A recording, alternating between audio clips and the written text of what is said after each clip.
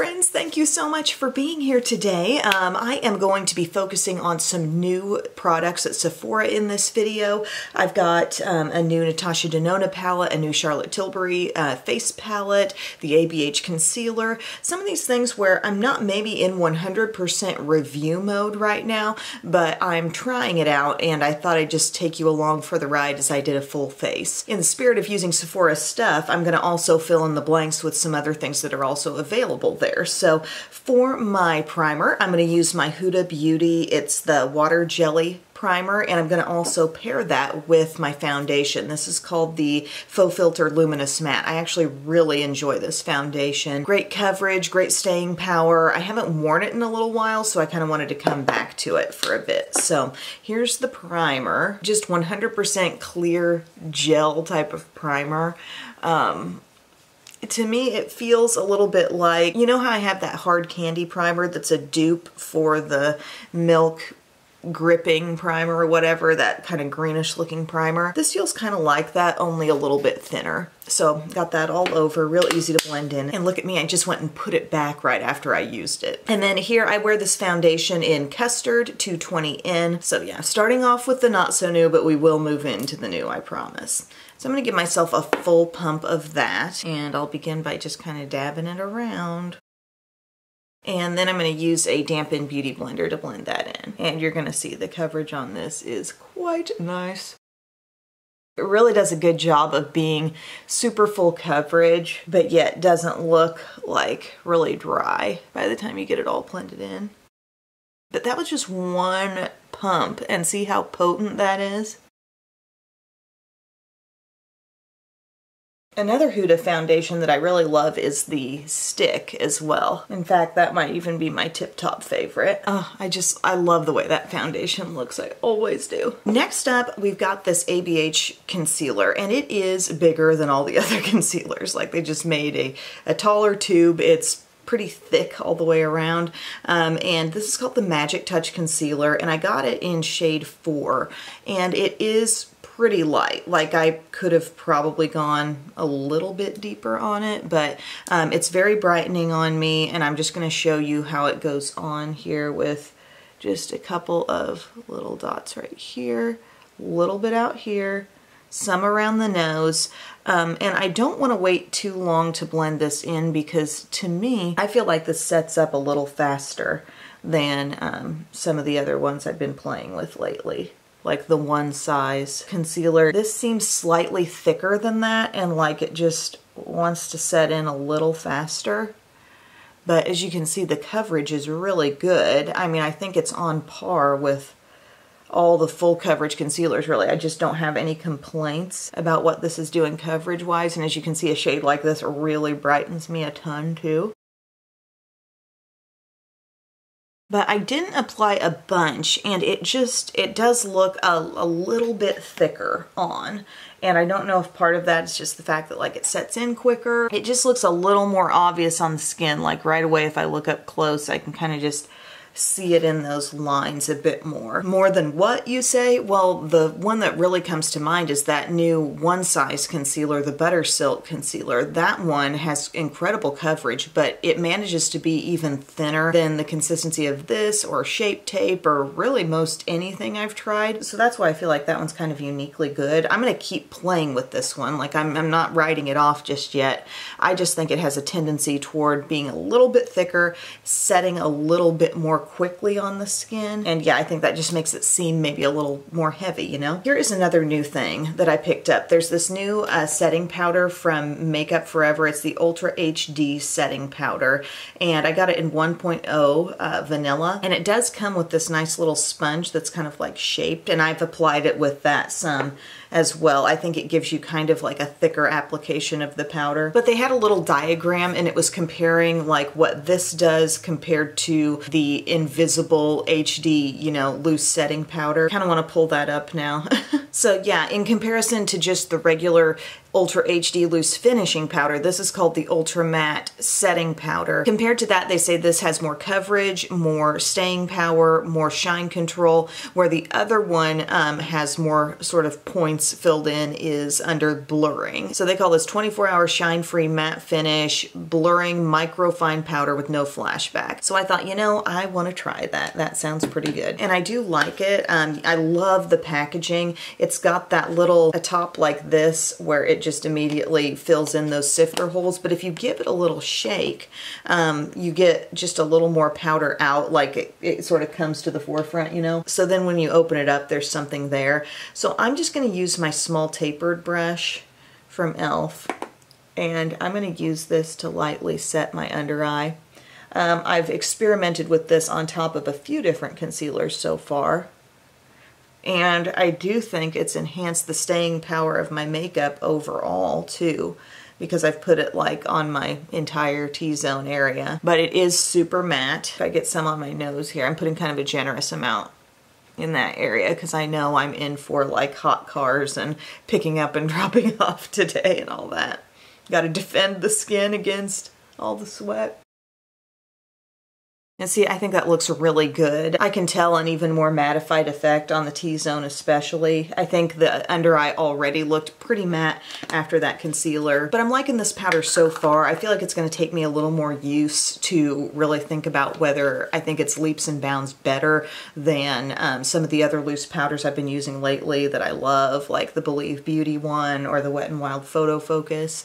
I mean, this is certainly more expensive and it's got some great claims, and I'm not saying it's bad, but I just, you know, I'm not sure if it's that much better. Okay, I finally caved and I got the Charlotte Tilbury Nudegasm Face Palette. I really like the look of this on the website, and the only thing that was making me feel a little bit like, I'm not sure whether I should go for it, is because I had another face palette that sort of had this vibe to it in the past, and I sort of doubted the pigmentation sometimes, so I wondered, is this gonna really come out pigmented?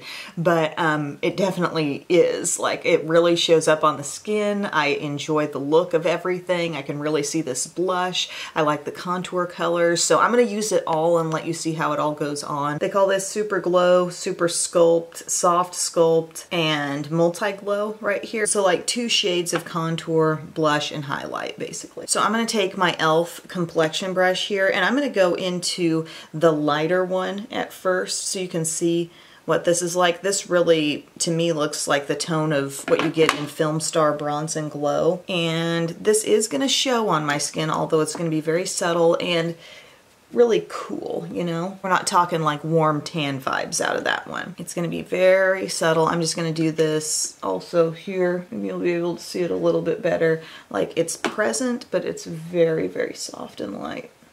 I still see it, you know, it's still making an impact. Okay, so there's that. Now we're gonna deepen it up a little bit more with this shade. Oh, I really love the tone of that. It's an interesting texture on these powders because, like, again, I'm not saying they're not pigmented, they do show up, but like I go into them kind of like that instead of just a gentle dab on top of them, which is what I might do with, let's say it was Lorac or something, you know, I would be doing no more than a gentle touch to the product, and here, you know, I do kind of swirl in. They're more firm, and I think they're really trying to keep the imprints that they put in and not lose those immediately, so they're more of a firmly pressed product. But see how that contour really does show up if you start going into the deep too. And suddenly it's like, no, maybe I didn't eat those Parmesan bread bites last night, no. And those to me seem very much matte, by the way. I don't see any glow out of the bronzer shades, but you do have some glow here. So let's do that blush. This is so pretty. I really love the blush shade, and I'm so satisfied with how it comes off on the skin, you know? I thought it was gonna be more like, I don't know. For some reason, I was willing to give this palette a chance, but I knew it could burn me, I guess is what I'm saying. Look at that. I love that tone. Doing so much more than what I thought.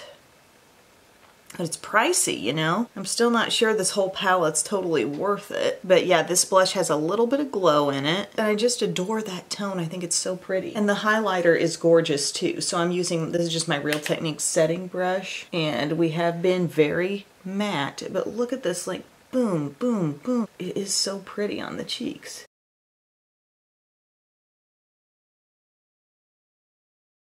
See what I mean, guys? Every time I use it, I'm just kind of really into it. We need some setting sprays. Today it's going to be my Urban Decay All Nighter.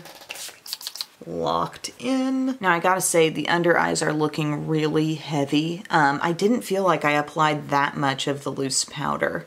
But I'm blaming the concealer a little bit more on that just because I feel like, I don't know, it's given me a thicker, heavier feel on there than some other things. Okay, for brows, I am going to use this new pomade from Benefit. I didn't buy this. This came in PR. I have it in shade 4. It's actually warm deep brown. I didn't realize it was warm, but it says full pigment brow pomade. A neat little packaging thing that they did with this is that, do you see these little, like, almost looks like stair steps coming down right there?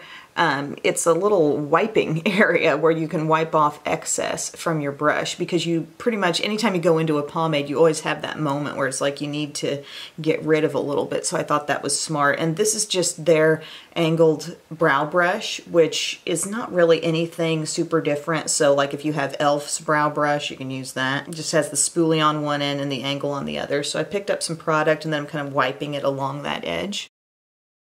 And I will just start filling in. It's pretty dark. They sent me another shade that was a little bit lighter, and I am trying not to get into that, so maybe I can, you know, donate it or whatever. But if I'm controlled enough with this, it works fine.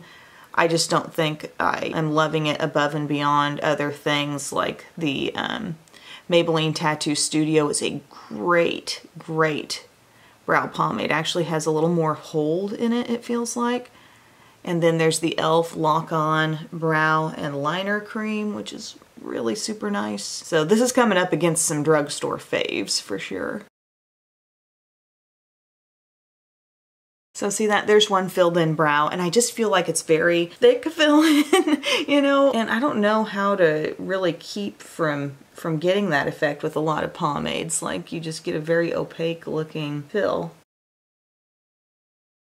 Yesterday, I've had the kids all by myself all weekend long because Bub was in like a 2-day golf tournament.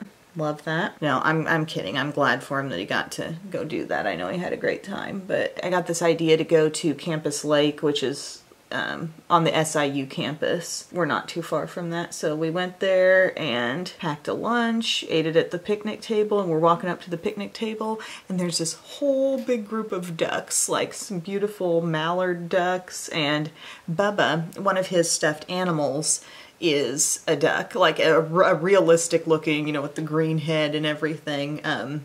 My mom's friend Francine had given that to us a long time ago. Anyways, it's one of his big 3 stuffies. You know, we've got his dog, which is Puppa, his cat, which is Meow Meow, and then Duck. And when he says duck, he sometimes doesn't always do the D, and it comes out, uck, uck, uck.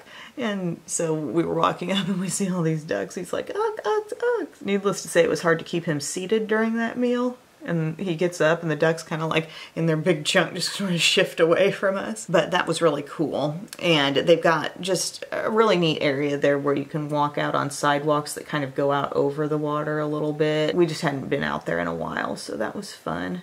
And then we're walking kind of into the forested area, and a guy comes along and he's got 2 actual Saluki dogs. See, SIU's mascot is the Salukis, and Saluki dogs are, I mean, you just don't see them about every day. Like, they're kind of a slender, beautiful dog. And he's like, you want to pet him? And so we did. He was so nice, and dogs were beautiful, and the girls were super pumped that they got to do that. Okay, so I've got that in. I felt like it took me a long time, honestly, because I was just trying not to over apply. And doesn't that seem backwards? It's like it took me extra long to not over apply the product, but I just felt like I was having to be so careful with it. I don't want to add any extra color to this, so I'm just going to use this Believe Beauty Clear Gel to set it. Again, I feel like pomades should set better, you know, like the Maybelline Tattoo Studio really does. Like if you're putting that texture in the brows, shouldn't it set them a little bit more effectively?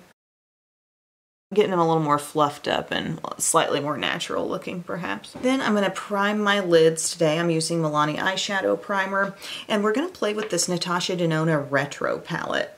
I wonder why they call it the Retro palette. Like, I don't know, but there were tones here that I just couldn't deny. I mean, sometimes I do deny the Natasha Denona palettes. I see them come out and I'm like, I don't know, or I get them sent to me in PR, but I'm not necessarily clamoring, you know, to buy it myself, see it and need it, you know. But this one I just felt like was going to be right up my alley. It's got this pretty blush pink color, and then no one is shocked. No one is surprised that this feels like my cup of tea. Although, I will say I haven't been like super amazed by the looks I've done so far.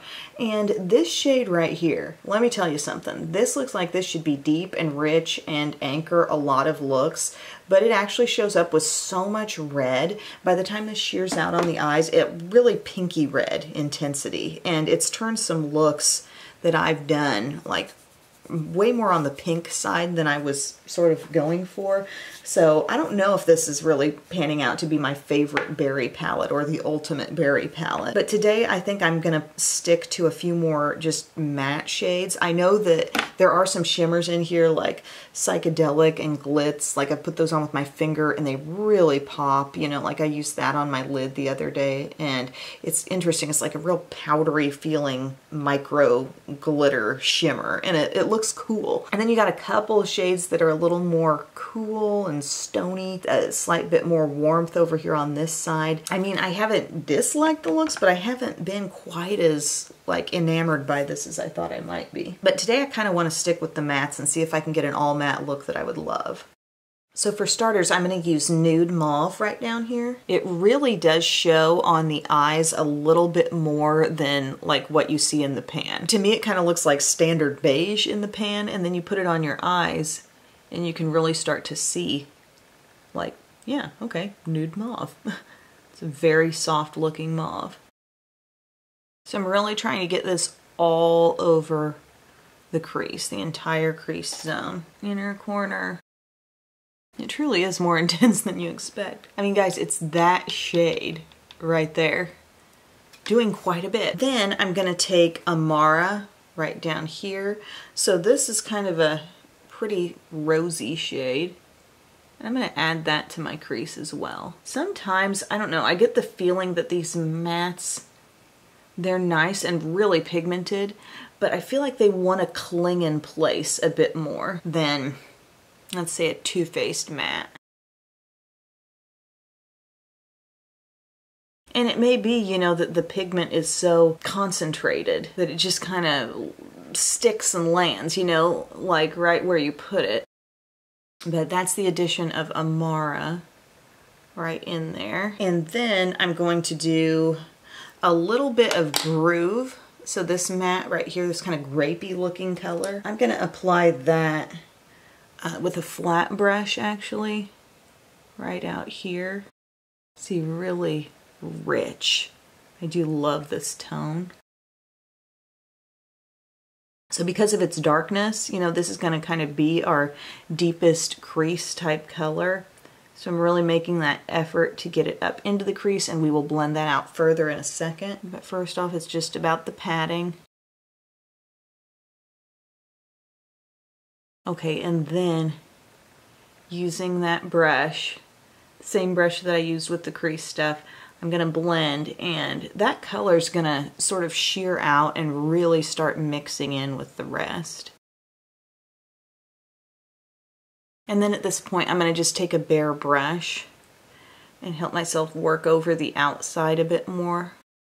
And also maybe take just a little bit more of Nude Mauve and let that really come up above what we're doing, because that went directly into the crease when we started. And now I think a bit more of that can come up and around everything.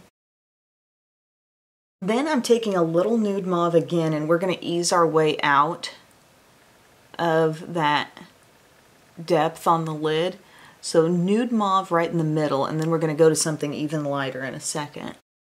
But we're just going to let that kind of help us come off of the deeper shade. And then I'm going to use this shade called Maud right up here. Very, very light, kind of like white with maybe the teeniest hint of blush pink in there. And that actually looks really pretty, even brightening up the inner corner. Sometimes we don't think of mattes as always serving that function, but it does look pretty doing that.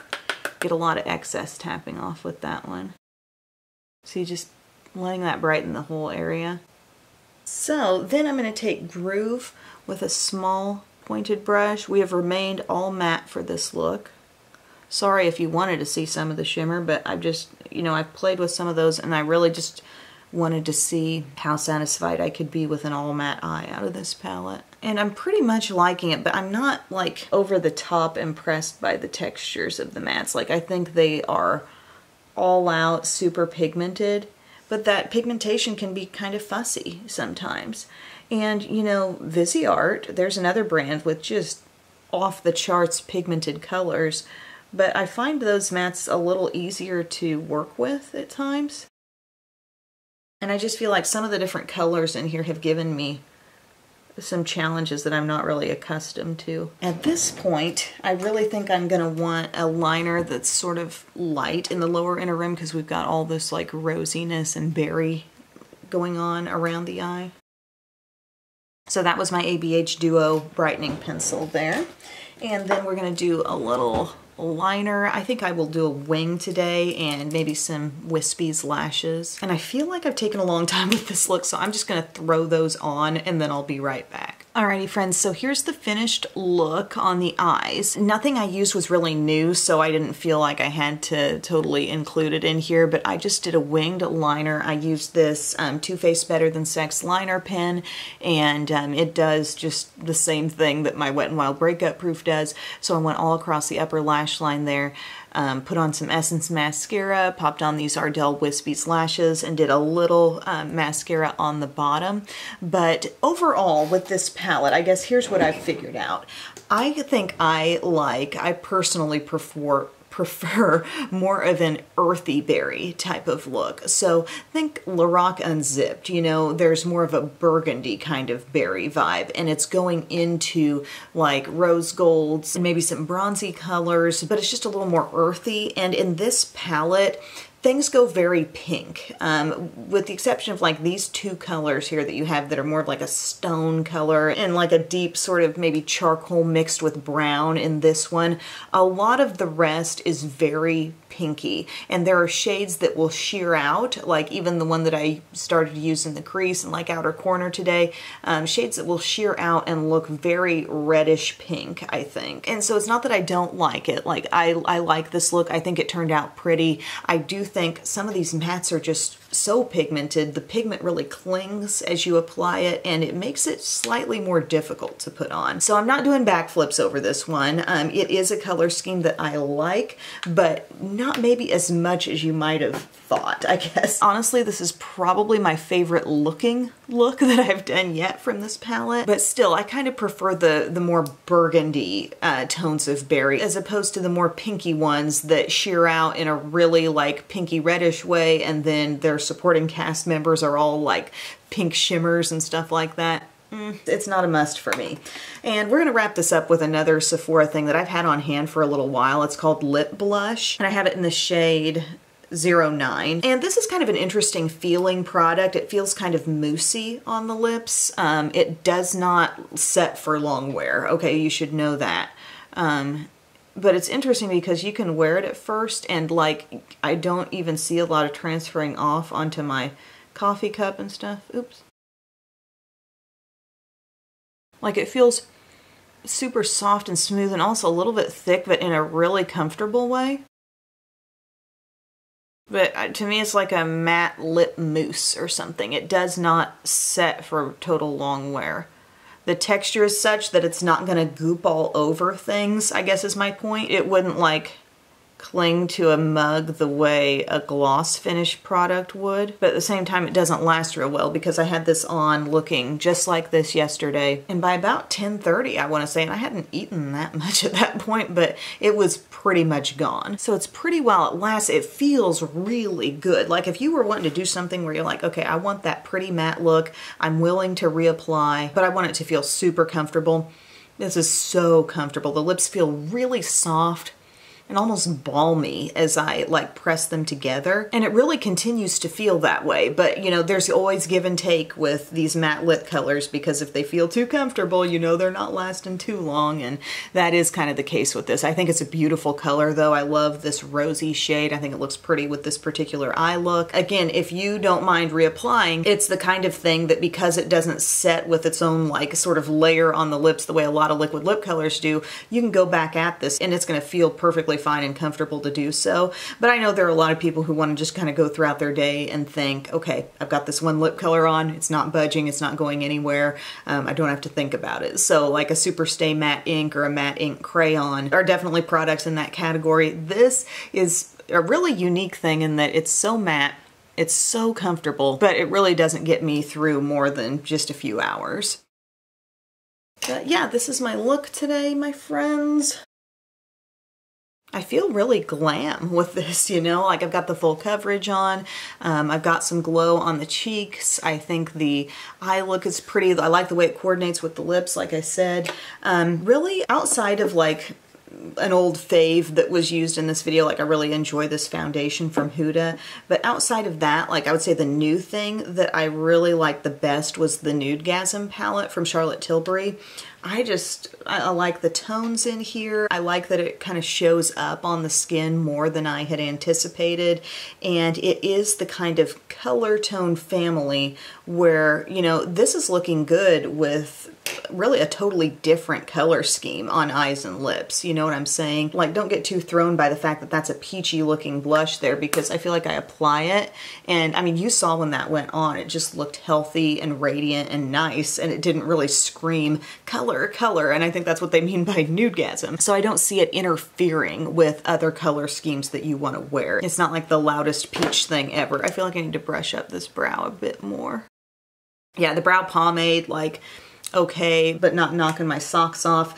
This ABH concealer, continuing to work with this as well as my Makeup Forever loose powder. But what I've been able to tell so far is that this is a little bit thicker than some of the other options out there, and it sets up faster on the skin. So anyway, that's all from me today, guys. Thank you so much for watching. I'm going to clean up these things that I've used. I'm going to put them away now. If you saw my last video, you know what I'm talking about. And yeah, I will see you again real soon. Thank you so much. I love you. Bye.